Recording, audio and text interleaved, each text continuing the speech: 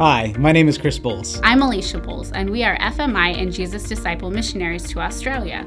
We and our 5 kids are deploying to Perth, West Australia in the fall.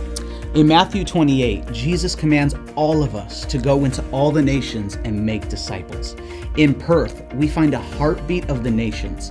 About 50% of the population is foreign-born transplants. They come from West Africa, India, the Philippines, and many more. When we got a chance to visit last year, we were standing in Kings Park, overlooking downtown Perth, and we were surrounded by young adults and young families. Our hearts broke for them, knowing the majority of the crowd did not know Jesus' love for them. In the 26 Foursquare churches in West Australia, there are only 28 youth. There are even less young adults and kids.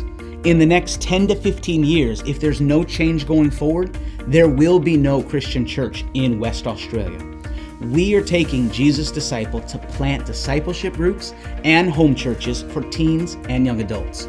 We are also investing in kids' ministry leadership development. We are so excited to see how the Lord is going to raise up the next generation in West Australia and bring new growth into the kingdom of God.